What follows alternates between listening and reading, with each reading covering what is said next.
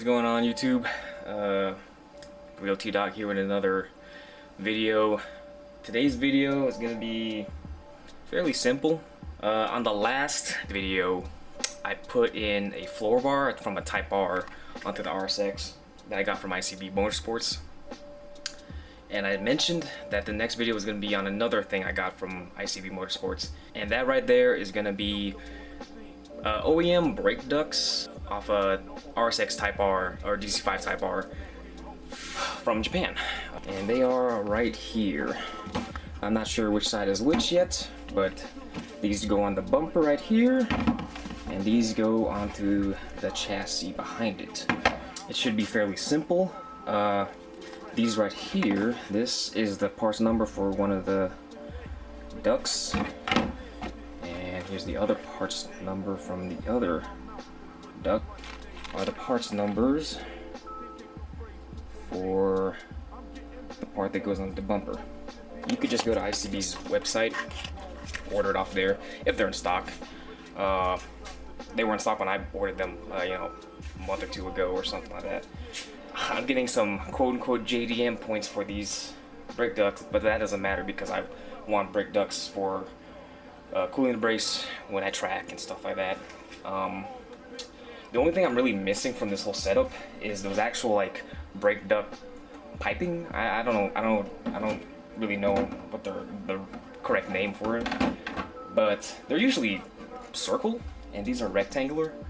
So I don't know. I'm gonna have to figure out a way to put the actual ducting later on and hard mount them right by the brake rotors. Let's go ahead and install the bumper parts first.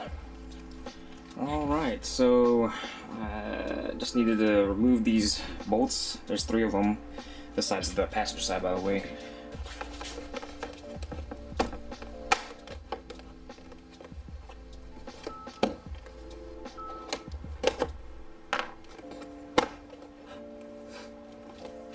Kind of sort of like snaps into place. Show you from behind. There's a part like right here on the outer part that snaps it into the bumper right here, and there's 2 like prongs or whatever that snap into here. Also, go ahead and remove these clips. These are for the fog lights, if I believe, for the mounting screws. You don't need those. I discovered that you don't need any screws at all. You don't need any hardware at all for these. Just snap them in, that's it. So yeah, we'll do that on this side now.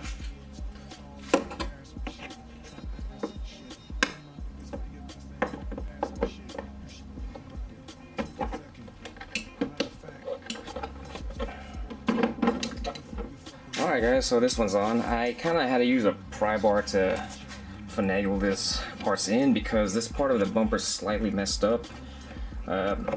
Previous owner, I don't know. But anyways, yeah, so this clips in, it's not moving. And yeah, that part's done. This is actually going by quicker than I thought it would, to be honest. So yeah, I am just gonna put some of these things away and go ahead and install these. I didn't record myself installing these because I ran into a little bit of a dilemma, but here we are on the passenger side. Since these don't come with instruction manuals or anything, I just had to like kind of figure it out myself, which I was doing off camera. So this side, the one with the longer arms are for the passenger side. I used one of my Honda clips to clip it here, because that hole isn't threaded or anything. None of these holes are, so we got to use a clip. And for this, I had to scrounge around for this for a bolt that would fit, because this hole right here is threaded, but I didn't have a screw or a bolt or anything in there, so I had to find one. It took me a while, but I finally found one. A little longer than I need, but it was a correct pitch thread and all that, so I screwed that down. And you know, this should be okay. I haven't put on the bumper yet, but but on this side, this is where the dilemma was. There is a screw right here. It goes to the dash bar, so that's no problem. But this right here, yeah, This is supposed to screw down to the outside of windshield washer fluid, but obviously it's deleted, so there's nothing for this to screw onto.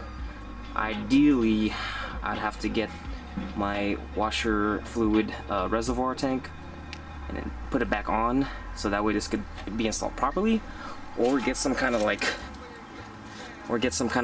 spacer or something, jerry rig on there. But right now I just have some zip ties holding it up just to keep it in place, really, so that way it's not all focused on this. But yeah, so it's a little bit of it's a little janky. I mean, I'm not proud of this, but it's the only thing I can do as of right now. But yeah, I mean, it should work, so I'm gonna be putting the bumper on. Also, as you can tell on both sides, I don't have a fender liner here. You're gonna have to cut out a hole in the fender liner if you have one when you're installing these. I'm dynamite with this mic. I still like Dougie and I rock the mic up. Yeah, I bring it into my city, to your city, on the that side with the vibe. I'm stone cold like Bobby and Ralph T. Yeah, I come with the game of death without Bruce Lee. Theoretically speaking, for those MCs who be freaking, me at the beacon, this niggas can't see me. The bomb and the bomb and dang and dang, niggas can't see me. So another dilemma. This driver side, I didn't install it in the right spot. Originally, it was at that bolt that was up here, and it made the brake duct way too high. So I took it off, and I've deduced that it needs to be down here, which means that little mounting spot needs another one of those Honda clips, which is no problem. Thing is, that's not a hard mounting spot really, and this part right here is still just going to be hanging there. So I'm going to redo the zip tie on that one for now, until I figure out a more permanent solution. Eventually. Alright guys, so I used a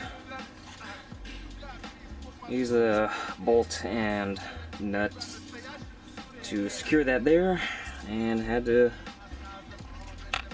get some zip ties, some ridiculous looking zip ties going on over here. Not an ideal solution, but it'll be okay until I figure out how to make it a little better. And I haven't really been driving this car anyways lately, so whatever. Yeah, I'll put this bumper on and call it good. Started off easy, but got a little bit weird and complicated at the end. Not that bad of a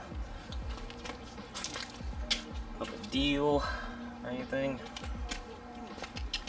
And yeah. That's about it for this one. Self-explanatory. Like I said, I have to figure out a more permanent solution for the driver's side, but it's on, so at least for track purposes it's better than no brake ducts, I guess.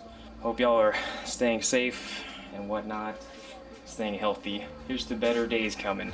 Alright, so thanks for watching. Like this video if you haven't liked it yet. Subscribe if you haven't subscribed to see more, hopefully more stuff in the future, not too long from now.